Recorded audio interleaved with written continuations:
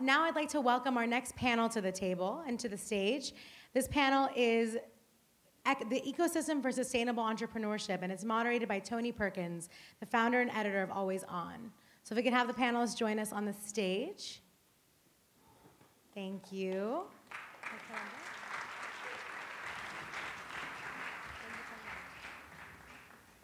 Set up for you here.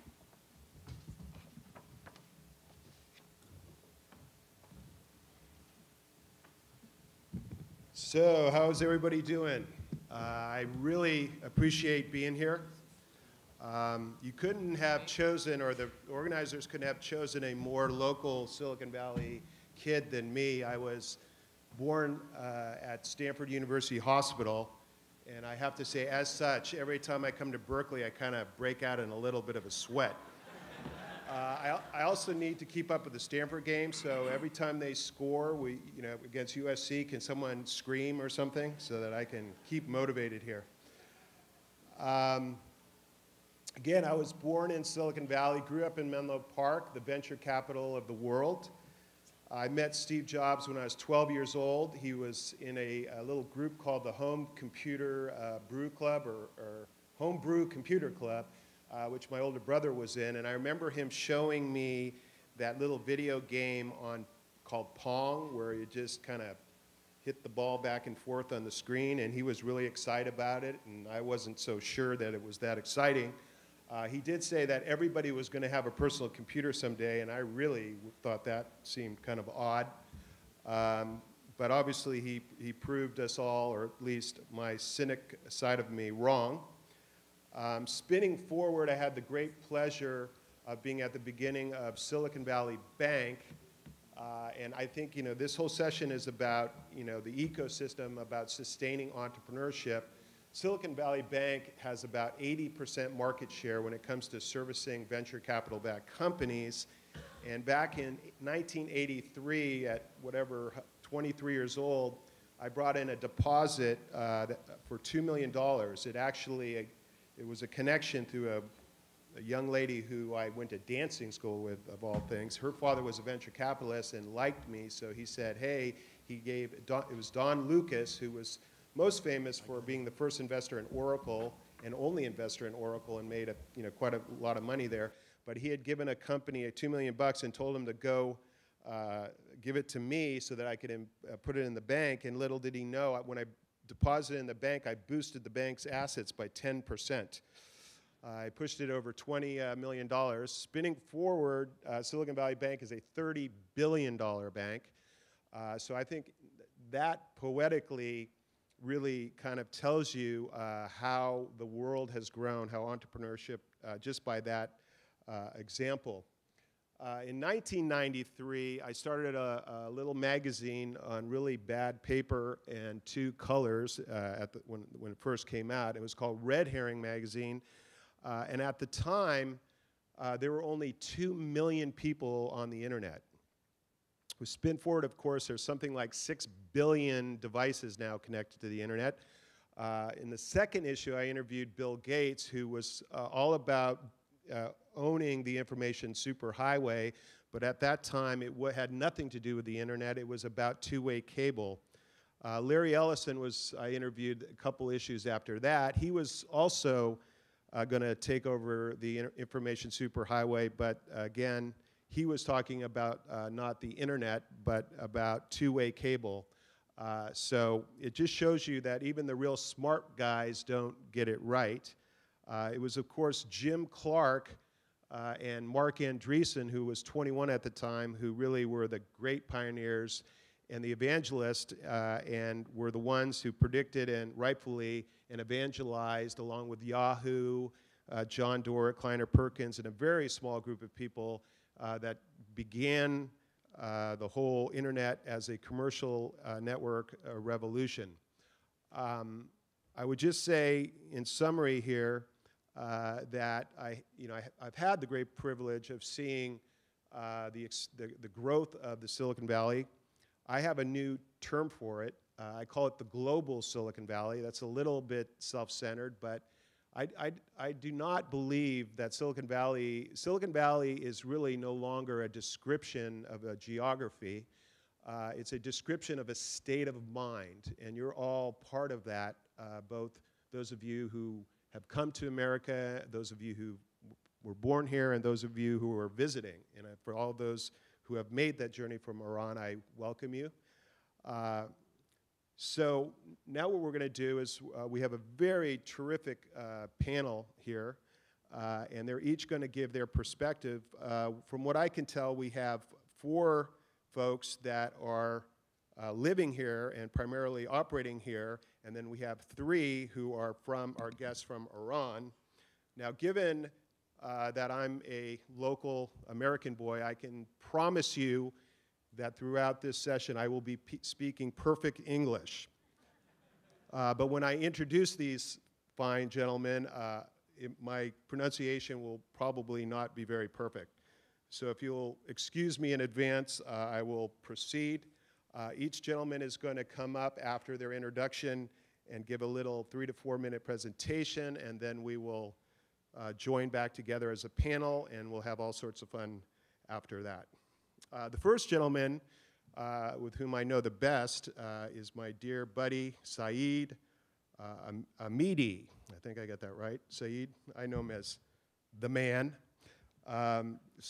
Saeed is the founder, of course, and CEO of Plug and Play Tech Center, the premier technology startup accelerator with over 300 companies, which collectively and amazingly have raised a whopping $750 million.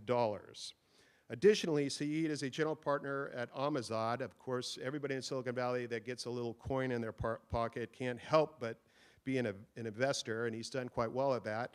The fund has been investing in technology companies for over 15 years and holds successful investments in over 70 technology companies, some of which are PayPal, PowerSet, Danger, Bix, PowerSet, Dropbox, which is a big one, Lending Club, which is another big one, Zeusk, and etc. I think etc. is going to be your biggest winner. Saeed is a serial entrepreneur and a seasoned executive with over 28 years of experience in founding, operating, and growing successful companies.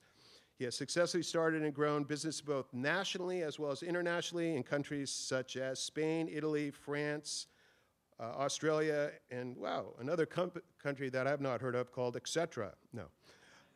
But, I mean, when you look at this, Spain, Italy, France, maybe you like going to those countries, Saeed. So anyway, without further ado, let's bring up our good friend, Saeed. Thank you so much. You know, guys, it's great to be here among such people that have high education, high hard work, and such a success story like Kamran. I have a little story to tell about Kamran a little later on. But I just thought, you know, a little bit changing the scene to say how I became an entrepreneur. So I moved to California after being in East Coast for 5 years, and I moved to Sand Hill Road. How many of the visitors know Sand Hill Road? It's sort of like 50% of the venture capital money in US at least comes from like a 2-3 mile radius. Little I knew, because while I was on Sand Hill Circle, I didn't know what happens inside of the circle, which is like Sequoia, KP, Redpoint, etc. They were investing in technology companies. And outside of the circle is one of the best golf courses in Northern California. So lately, I only spend time inside of the circle and outside of the circle. But the, but the story goes that we had a townhouse there, and I was kind of living a very luxury life. Like many Iranians who went to school, I was going to Menlo College. And then because of the Iranian Revolution, my father shows up, then my mother shows up, then my uncle shows up, and they totally ruined my style. You know, we had an unbelievable time at that time. We had a party every Friday night. I had a friend at Seagram who provided us with cheap booze and quality booze. We served champagne. And then the Iranian Revolution, for me at least, was the biggest blessing. And my father showed up, and then that's when I started to realize that's not reality. And I started my first company in 1979, 2-3 weeks after my father showed up. And that company, we built it to a couple of $100 million, about 1,000 people. It's in packaging business, bottled water business, and real estate. And then we kind of wanted to get into technology, and I called my friend Kamran Elahian, who took a couple of companies public, and I went to see him in his office in Palo Alto. And I said, I want to learn how to invest in technology companies. And I am not an engineer, but I want to see how you could build great technology companies, sort of like I knew how to build other companies. And he was a great mentor to me, and then he also taught me how to play golf. But kind of like, I want to just leave with a message that if you want to do something bad enough, you can succeed. In my case, I became an entrepreneur because I had to keep the standard of living that I have. So just to tell you, in the last sort of minute, we did start investing in companies. This is our portfolio. We invested, for example, in Zoosk, which is a Berkeley startup. Alex was studying his MBA, and they just filed for IPO. So we kind of invest in early stages, like the companies in the bottom, and then we pray a lot so they go up and increase value. Along the way, we also introduce them to VCs and other investors. And then we can go to the next slide. More than money for every startup, I think, is their first customers or first revenue. Lately, e-commerce and consumer internet is really big, but I really think in the future, B2B business will be also very strong. And now we work together with some of these corporations in different verticals to accelerate startups. I will close with this. We help about 300 startups per year. We invest in about 100, and they come some from Bay Area, but as Tony said, we also do this in Berlin, Spain, and about 1/3 of our startups come from overseas. So again, it's a wonderful event here. I would love to invite you guys, especially the people who are visiting from far, to come to Plug and Play at 4 o'clock on Monday. And we sort of show you what happens in Silicon Valley in just one place, which is connection, building their dreams, and realizing the value together with the entrepreneurs. Thank you for inviting me.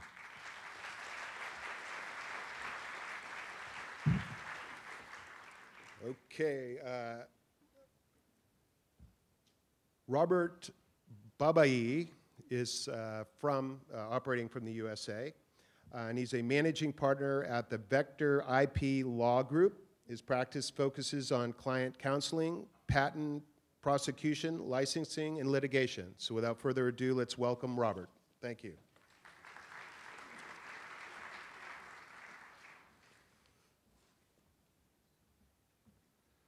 Thank you. It's an honor to be here. Thank you, Kamran and Amir, for inviting me.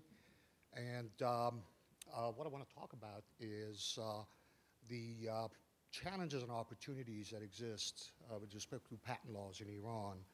And as you know, patent law is part of the intellectual property system, which includes trademark, copyright, and trade secrets. And one of the first things that I think is important to know is that, if you could go to the next slide. So both United States and Iran are governed by certain patent laws, and the essence of patent laws are that you grant monopoly in return for inventors disclosing their inventions so that the public can use them in the future. So that's the essence of what we know, what we call patent law, and that's what really governs the system. In the United States,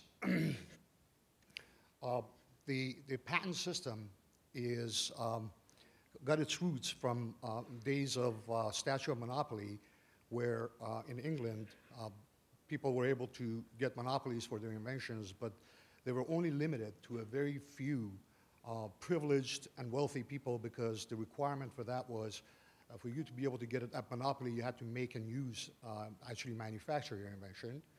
And the founding fathers in this country did away with the working requirement, which meant that basically you had a system, a patent system for the common man, where all of a sudden thousands of people were able to use their innovation in order to make a living and be able to live a very, very wealthy life, which improved the, can you go back to the, Thomas Edison and GE are prime examples of the time that you were able to monetize your inventions. And what happened as a result, if you go to the next slide, is you have a number of companies that were created under two different regimes. What I call the Route 128 culture, which was where MIT was with its research, and also Silicon Valley culture, where you had the Stanfords and Berkeleys. And there was a distinction between the cultures, by the way. The Route 128 culture was very insular and proprietary, whereas the Silicon Valley culture was very open and open to collaboration. And actually, you see some of the companies in this side are no longer there, like digital, but all the other companies that have thrived. And this is really, one reason for this is the fact that there is a huge level of intellectual property that is respected in this country. And that's what has made the patent system in the United States the envy of the world. And what happened was you had a World Intellectual Property Organization that was created as a result of this. We go to the, and under this system, you can file one patent application and be able to simultaneously protect your invention in 148 countries. But so happens that the 148th country is Iran, which is the last country that came under the regime of Patent Cooperation Treaty. Well, but as soon as Iran joined the Patent Cooperation Treaty on July 4th, 2013, the number of patent filings in Iran dropped quite drastically, by 90%. By the way, this information is provided to me by law offices of Dr. Lagai, which I'd like to recognize here.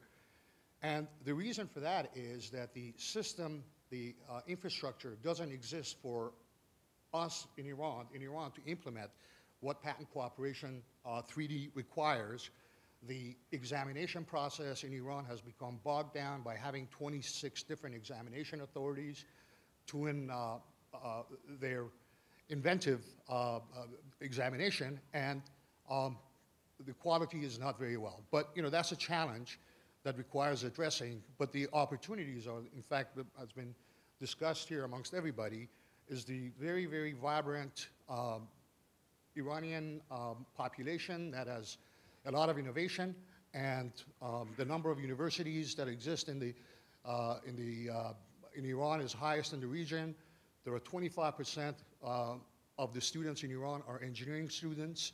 24.2 are studying in medical and health field, and with the help that would come from this side of the bridge, I think that's where the opportunity lies in order to improve innovation through a very, very effective patenting system.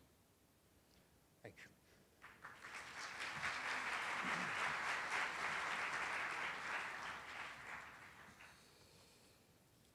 Okay, so the next gentleman is a professor here, Hamid Godusi. Hamid is an assistant professor of finance at the Howe School of Technology Management, Stevens Institute of Technology, and a member of Board of Directors, International Association of Iranian Managers. So without further ado, let's welcome Hamid.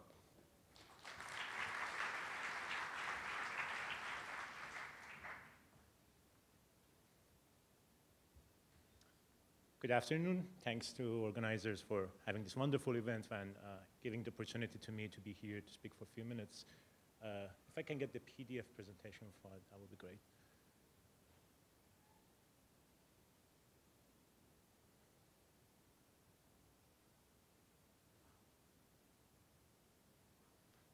Thanks. So my talk is focused on entrepreneurial finance, since the panel is about the ecosystem of VC and entrepreneurial startups in Iran. I thought I focus on the financing part to set stage for further discussions and try to highlight a few components of the existing systems and the challenges ahead.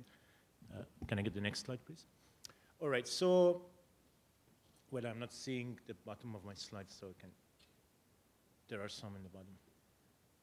Okay, so just to give you an overview of what do we have there, because from outside we may think, okay, there's no basically VC and entrepreneurial finance system there, but as someone who has been working with Iranian entrepreneurs since 2000, almost the early stages of when the concept came to the country, we already have a couple of layers of entrepreneurial financing mechanisms.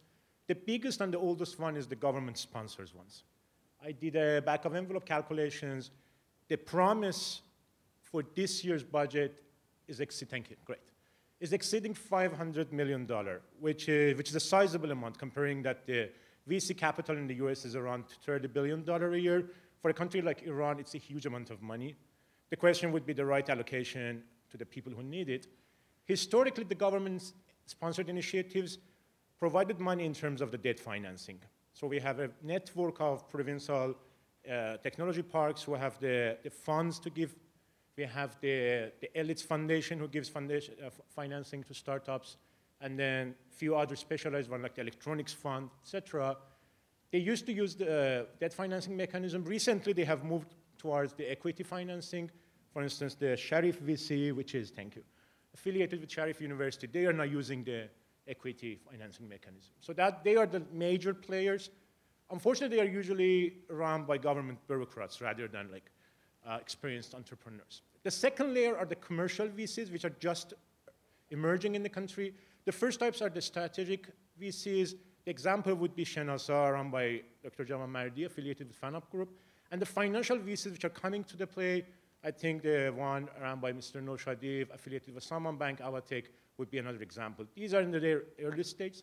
And the banking system is the last resort, but you need a lot of heavy secure mortgage for getting loan from them. And what we don't see there are angels, which is almost an absent component in the current system.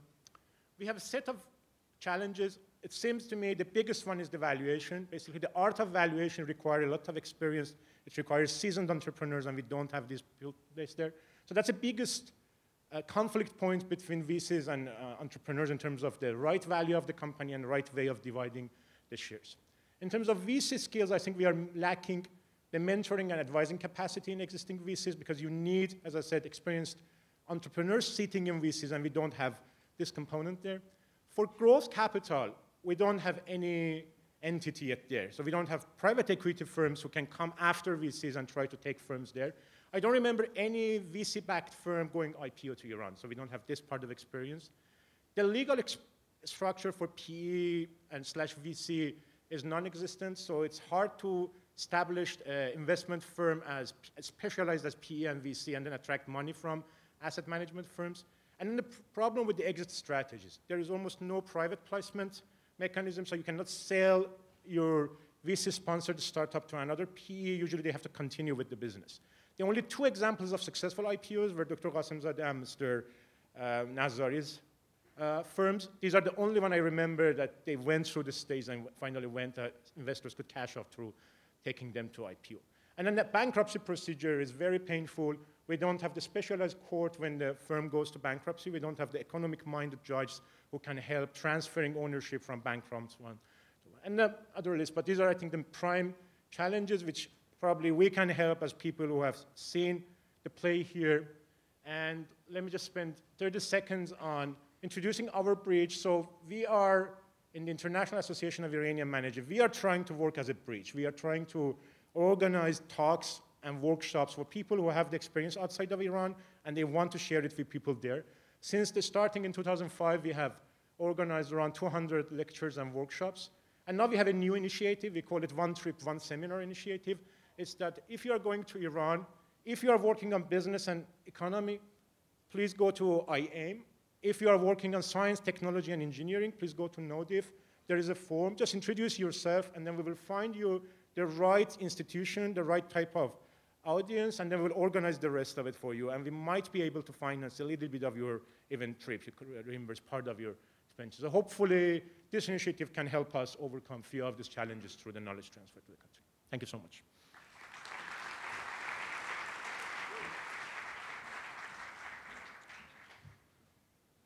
Great. Our next gentleman is going to be coming in remotely from Iran. Riza Karami, who is an enterprise architect and IT strategy consultant, currently running Goldsoft, which is a private IT consulting company in Iran. So hopefully Reza will be coming in remotely, right? To answer to the question that what can we do to improve the social capital, we must first understand the structure or the architecture of social capital as a whole. Shortly speaking, the sense of social capital is networking. And in order to make it possible, two groups of factors are necessary.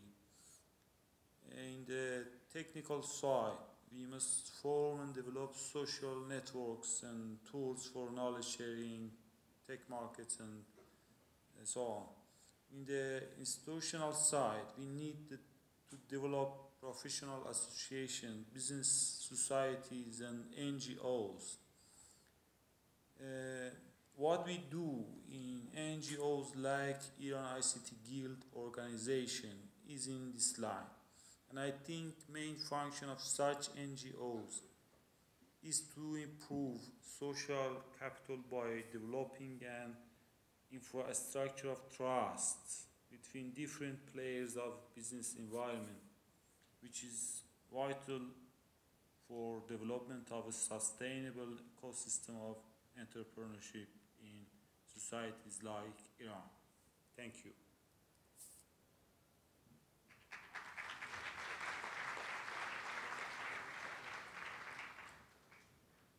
All righty. The next gentleman, interestingly, was ranked by Forbes magazine as one of the most successful angel investors in the United States. Pejman Nozad is the founding managing partner of Pejman Mar Ventures, a $50 million seed and early stage venture capital firm focusing on groundbreaking tech startups. Pejman.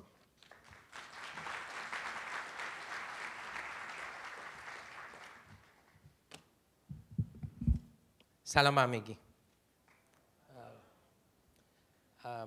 It's a great pleasure to be here. I actually would like to sincerely thank my colleagues and friends who are here from Iran. I have the utmost respect for you. Nazanin Jan, I love to clone you here 10 times, so you're an amazing entrepreneur. به بچه‌های ایرانم سلام میکنم. امیدوارم که یه روز ببینمتون. خوشحالم که اینجا هستم.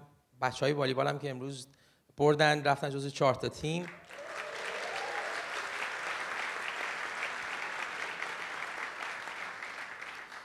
دو هفته پیشم مریم میرزاخانی جایزه معادل نوبل ریاضی رو برد، یکی جلوی ایرانی‌ها رو بگیره.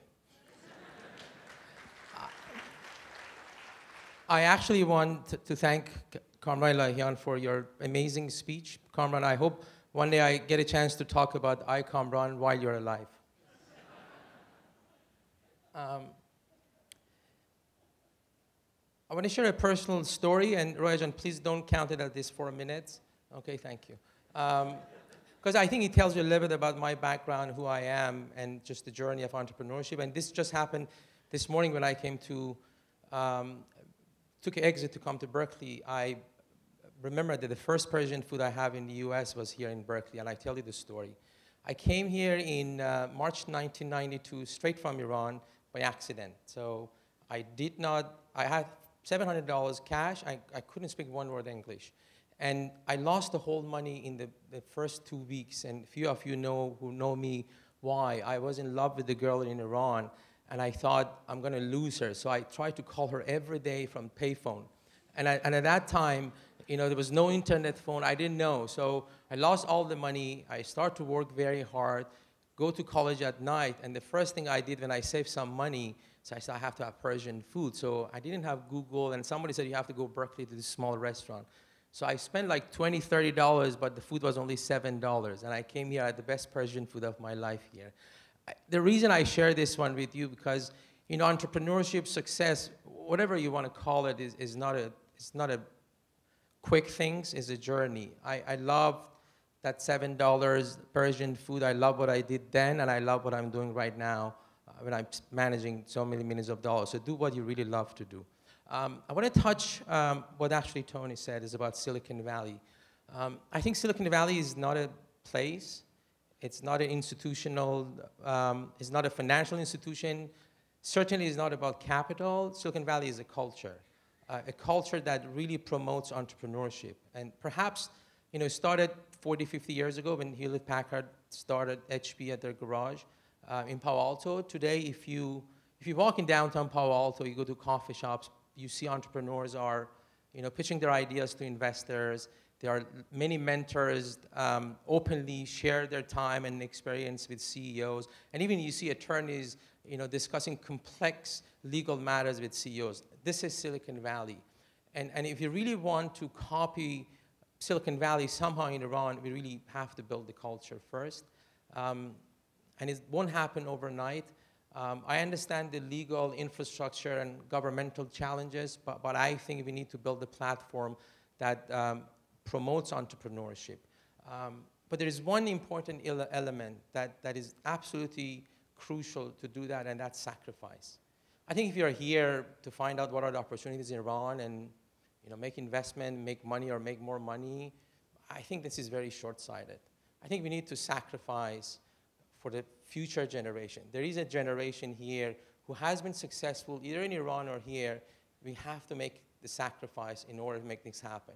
It should come from me, it should come from Kamran Elahian, it should come from Dr. Qasimzadeh, it should come from Mahmoud Nazari. So I think we have the background. Iran has been center of innovation for a few hundred years. We had Farabi, Khwarazmi, Ibn Sina. I don't see why we cannot be a center of innovation in the world. Thank you. And so I have a short video here. I think Royajan is ready now, but let me tell you. So I manage a $50 million seed fund, and we invest very early stage startups. One program that we started last year, we selected 15 top students from Stanford.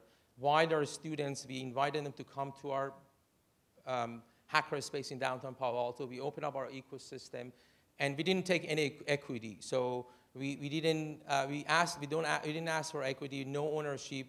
And as a result of that program, this summer, we picked 8 teams from Stanford, and we offered them 12 weeks work with our mentors in our space. We gave each team $25,000 on uncapped note, means there was no valuation set up, whatever in the future.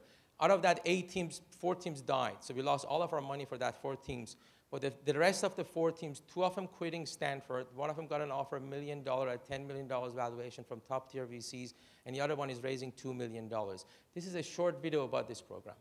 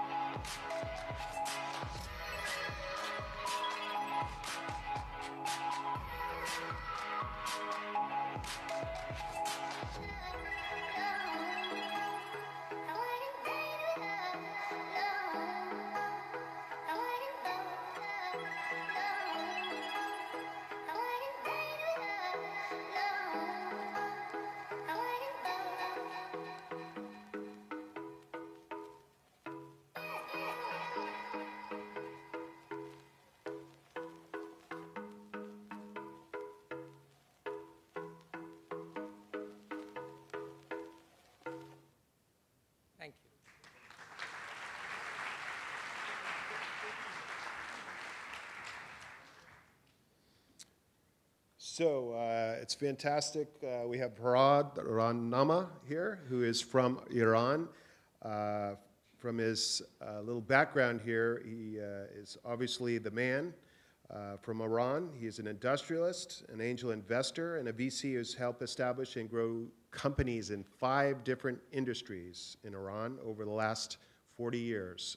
So Farhad, we welcome you and look forward to hearing what you have to say. Thank you.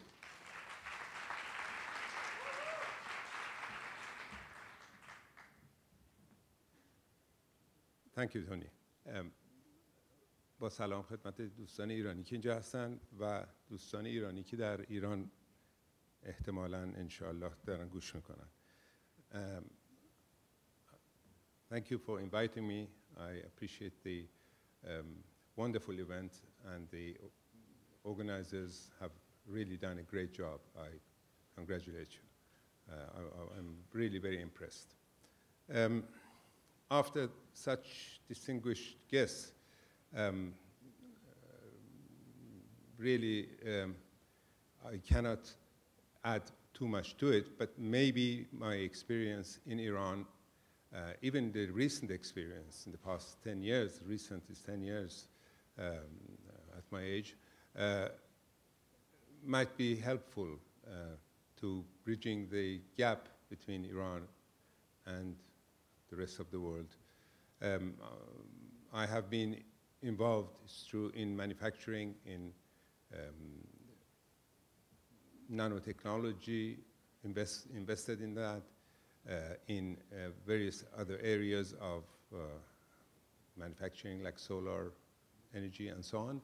But my passion and my excitement comes from the IT industry, and seeing the young people of Iran entering into this unknown area as far as they're concerned. I happen to be on the board of juries of the Sheikh Bahai Entrepreneurial Festival, which celebrated its 10th anniversary this year. And there I could see how the talent would flourish and has flourished in the past years. And now the quality of the participants is amazing. They are truly world-class. And I'm very proud to be part of that. And it is quite impressive. We hope we might be able to do the same thing there, to put it online so others can get an idea of what's going on. The discussion that is to be carried on in the Q&A is really about the atmosphere of entrepreneurship in Iran, and I would address that in a short time in this way: that what would, if I am a young, bright student, how can I, and I have some great ideas, I have some good friends, how can I start a company? Where can I go? Which organization would really help me? Do people in Silicon Valley help me, or is there somebody in Tehran that is going to hold my hand and show me how to proceed? For that, of course, there's a whole list of organizations, some of them government-owned, some of them private, some from education authorities. There are over 100 technology parks in universities in Iran, so that is an area that helps a great deal. But nothing, of course, replaces the animal spirit that exists here, that you really want to go and get it and conquer the world. That mentorship is missing in Iran. And in our companies, we have a group of companies called Ranema.com that has about 15 startups there in various stages of development. And so we try to infuse this kind of attitude, and more important, the structure of ownership to them. We take Silicon Valley as a great example of how stock options are given to workers right from the beginning, and how energized they become. And this, in my opinion, has been the success that we have enjoyed, that everybody in our group is an owner. And they don't look at their watches, they don't clock in at a certain time. Their work is their life. And this really is something that I would like to try and propagate throughout the Iranian scene, if one can call it that. The other issue that we have addressed is that we have not counted on any banks or any government help in getting capital to use as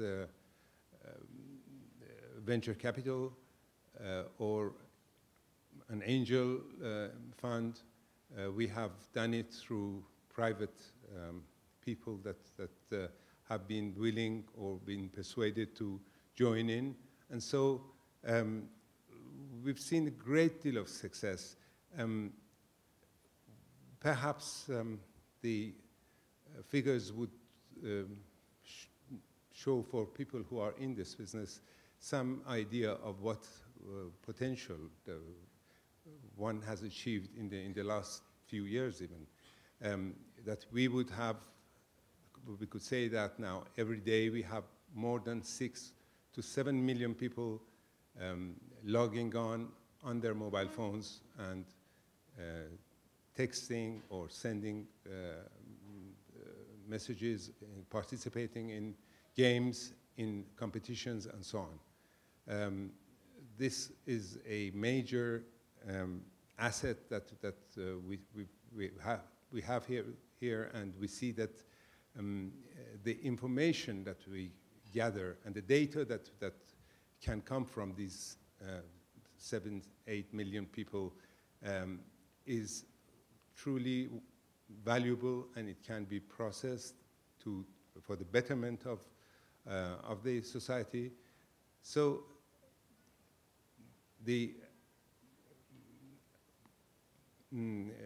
what we have tried is to change attitudes towards entrepreneurship. One of the issues was and the challenges that was the culture of failure. Risk or risk-taking in Iran, it is synonymous with danger. It's khatar pazir, danger-friendly, really, which is a very strange term, but that's how it is. So a failure will result in, thank you,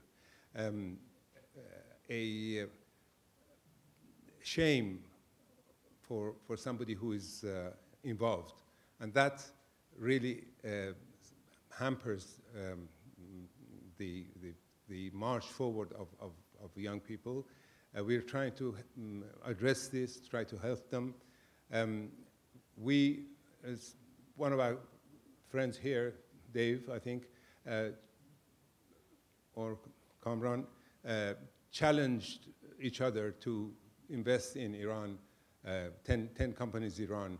I'd like to return the compliment and challenge them that whatever they do, we are prepared in our group to invest in 5 new startups of their choices or of our mutual choices. So let's get something going there. Thank you. I'll finish because my time is running out, I think, but just one final point that we did a lot of work. We became bankrupt a couple of times, but we picked up again, and we really had a hard time. Now we are doing excellent. I couldn't dream of going to any other industry but IT, and if somebody tells me what would you do, as the question went, I think I would do it all over again with gusto. Thank you very much indeed.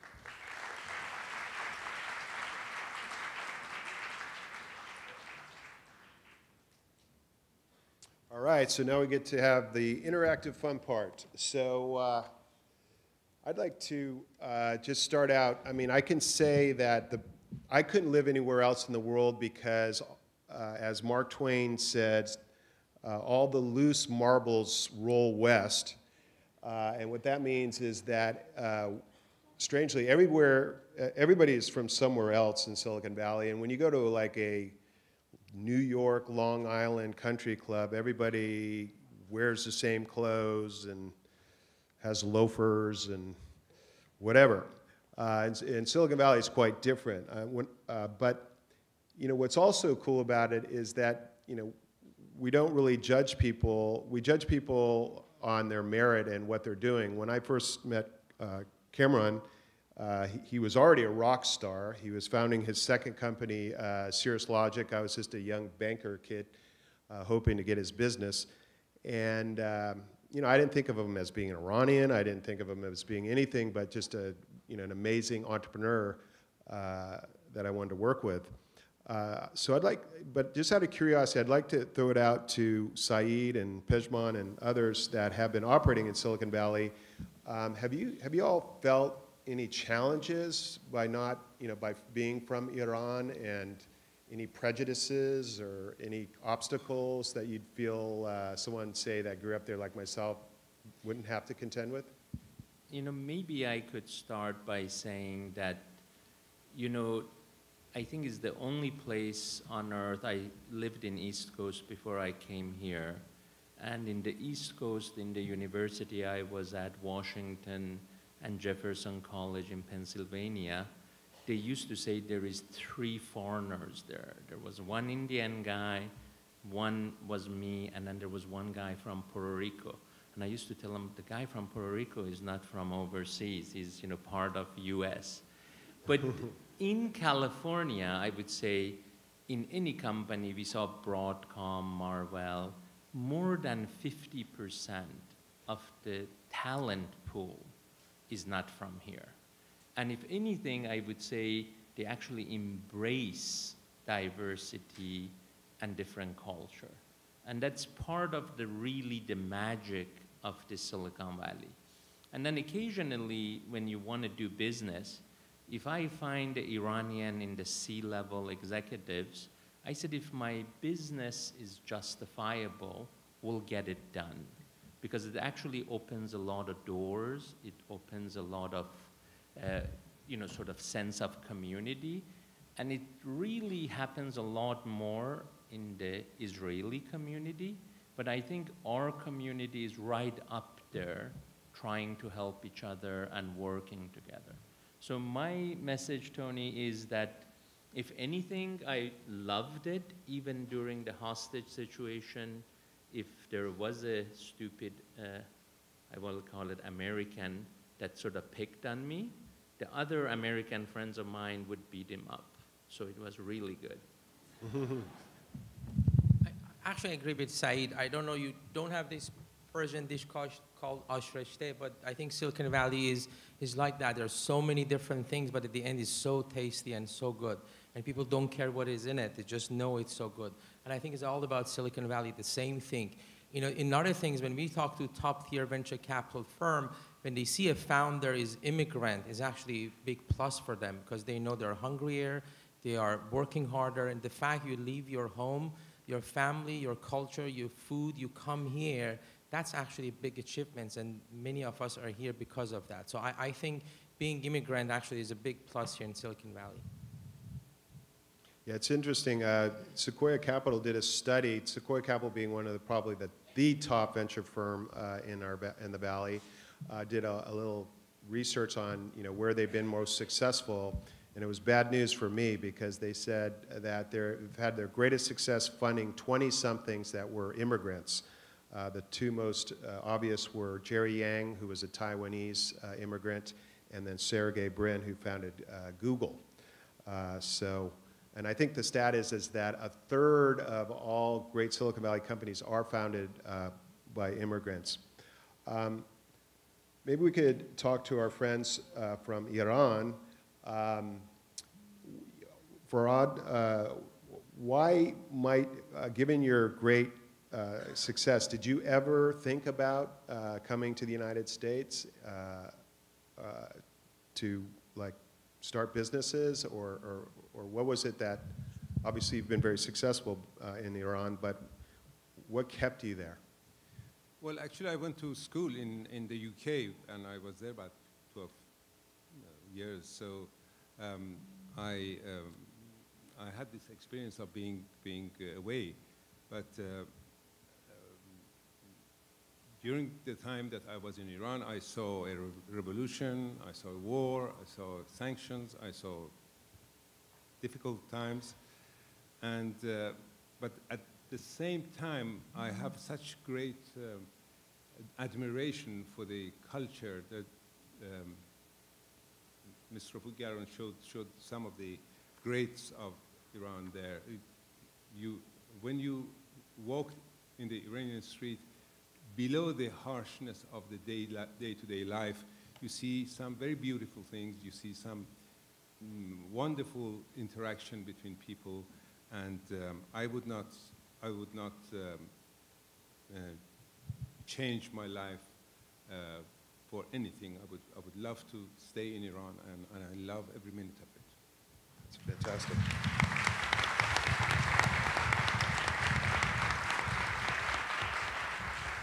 Okay, unfortunately I have to say something. Shahrukh Shebani, who was supposed to be on this panel and had come to Berkeley in the United States to be here with us, had to go back to Tehran because his mother had passed away. So let's all keep Shahrukh in our prayers and pray for him and his family situation there. So really sad to hear about that.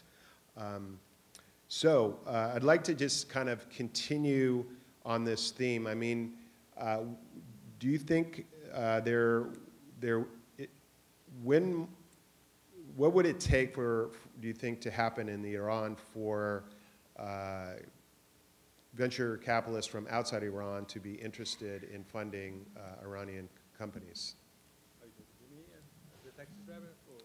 Just any of the panelists. If I may say a little bit about plug and play, because I tried to keep to the 3 minutes over there, and my colleagues didn't.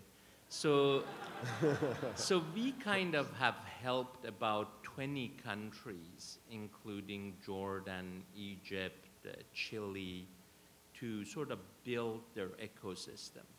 And I think, like everybody, like Pejman mentioned, the culture is important.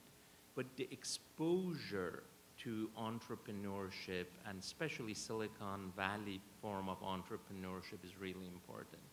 The two countries that has done this the best is Singapore and Chile. In the case of Chile, they financed about 500 startups from US and around the world to go to Santiago, and they gave them $50,000 worth of stipend to live there and to build their little app. And you will be shocked what the effect that had in Santiago, to see people from Germany, from US be there. And then, of course, they did a lot of meetups, a lot of startup stuff, and they initiated, similar to Israel, like a mini seed funds through 15 different incubators. So my idea is not one thing we could do in Iran. We have to do everything. We have to have private incubators. We have to have bridge to Dubai, bridge to Berlin, bridge to California. Sort of like, I love the name bridge. We actually have about 20 countries that we have a bridge to, and we bring from Turkey and Jordan 20 companies a year. They stay with us 3 months. If we like, we invest in them. If not, they go back. So the whole idea of building this ecosystem in Iran, it has been done before. The best, I would say, it was in Israel 20 years ago. and now it was repeated by Chile and Singapore. So as a group in this room, I think this should be the beginning of our journey, and we should really, like Pejman said, kind of do it for the future. I think some of us have had enough success that making another $1 million won't change our lifestyle. But if we can make a positive impact in like 100 young entrepreneurs' life, I think that's the joy I am looking for. Well, thank you, Saeed. For the time you lost in your introduction, you made up for that. Thank you. I always get my share. So we know. Reza, you want to say something about the opportunities for investing in Iran? Okay.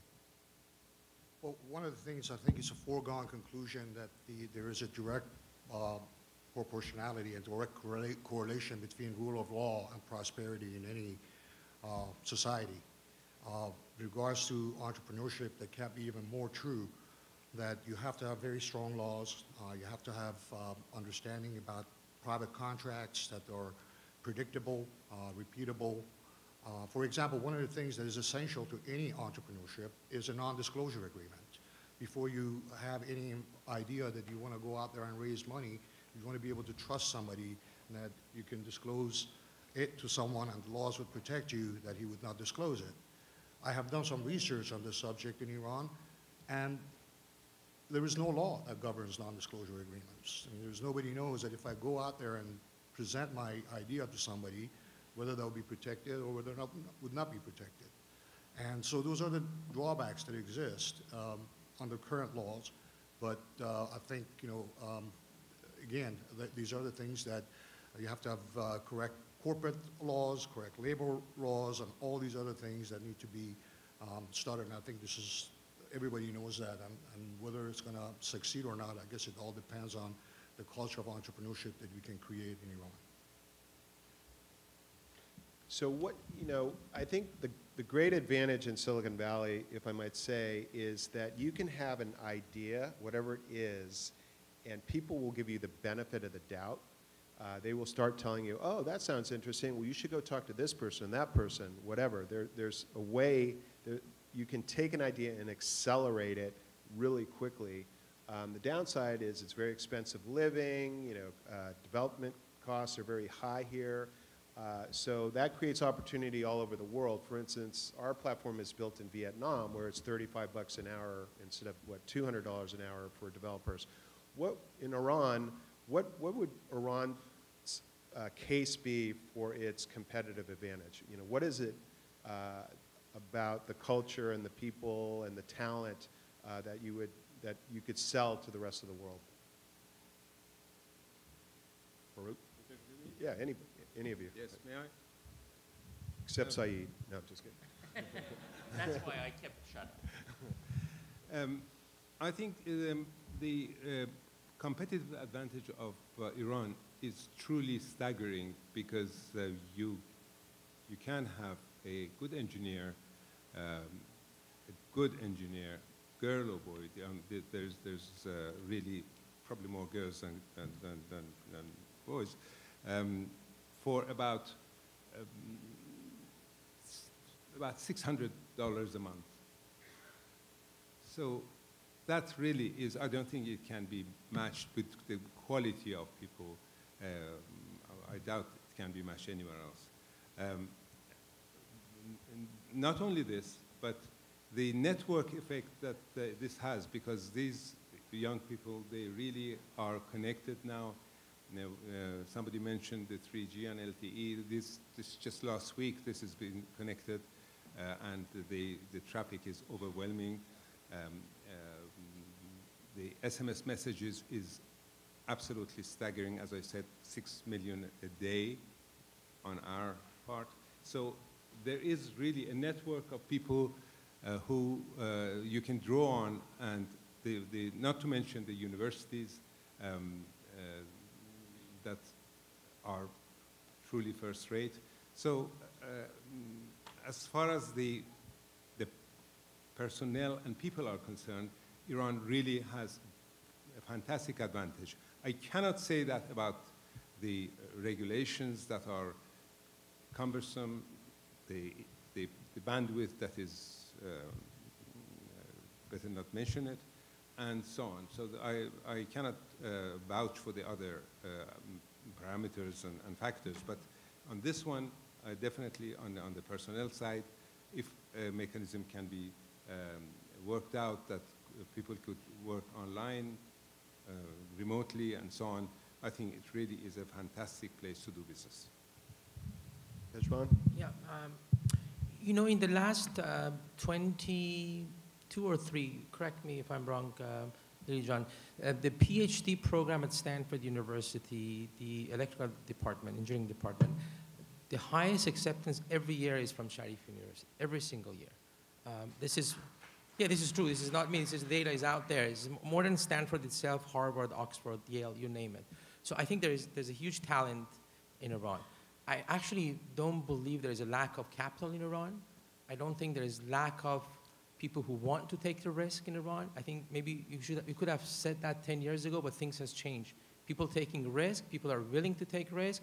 I think there's a lack of exposure to the very young, talented, hungry people in Iran who should have the choice to make a change in the world, and I think it's our obligation here in Iran to help them to achieve that. So for our final question, I'd like to pick up on that Pejman's last comment.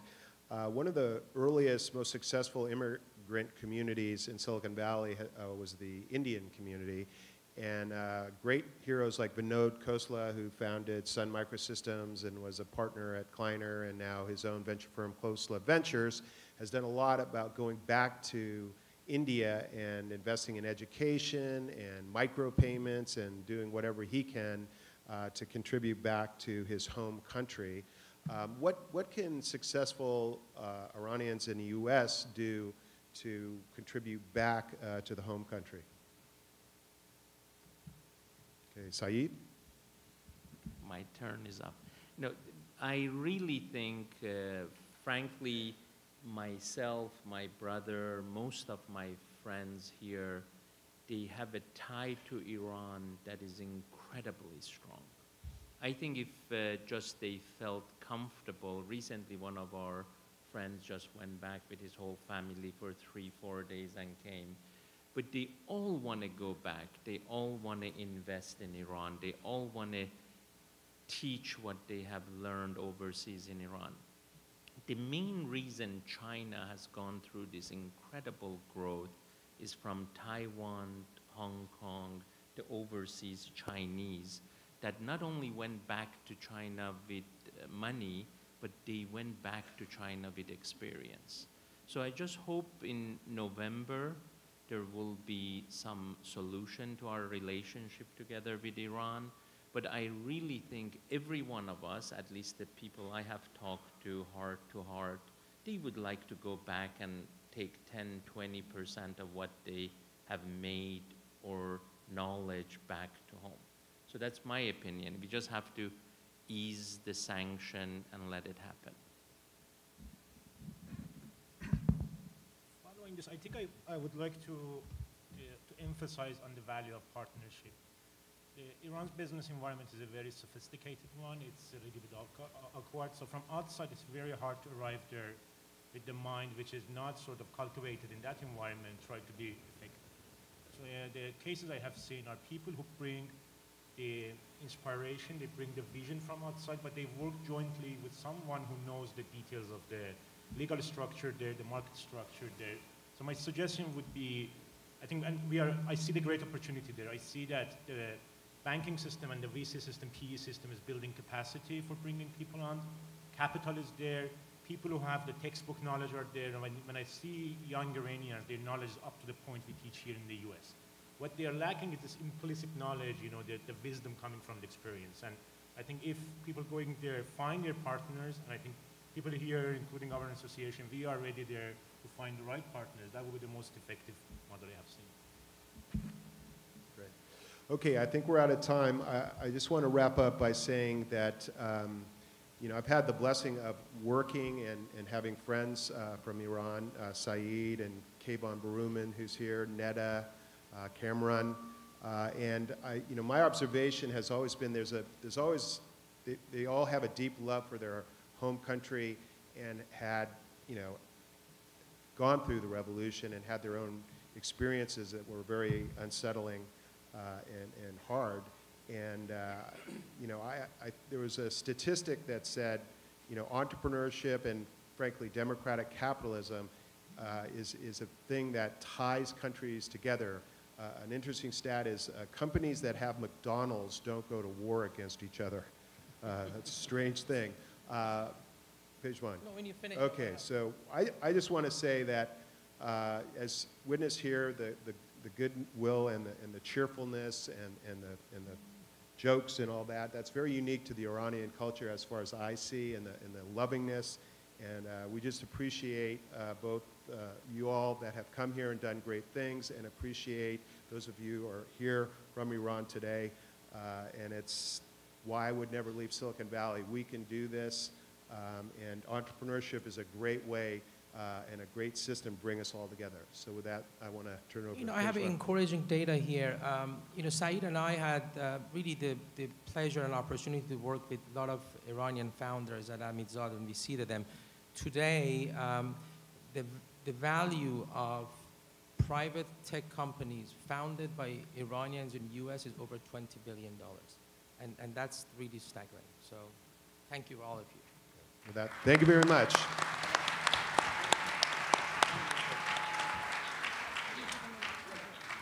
Okay, one 20-second comment from Auditorium, Merci, and then we'll go to break. Since we are Iranians and we have been, some of us away from Iran, perhaps just a quick reminder would be a little piece from Molavi, if I may, very quickly. It says, "Hearken to the reed forlorn, breathing evidences it was torn, from its rushy bed and strain of impassioned love and pain. The secret of my song, though near, none can see and none can hear. Oh, for a friend to know the sign, and mingle all his soul with mine. 'Tis a wine of love inspired me, 'tis a flame of love that burnt me. Wouldst thou learn how lovers bleed? Hearken, hearken to the reed." There's always time for Molana. Merci. Thank you again to our panelists, to our moderator. Please go get some fresh air. We know it's warm in here. Grab some chai, some fruit, and please be back here in about 20 minutes. Thank you.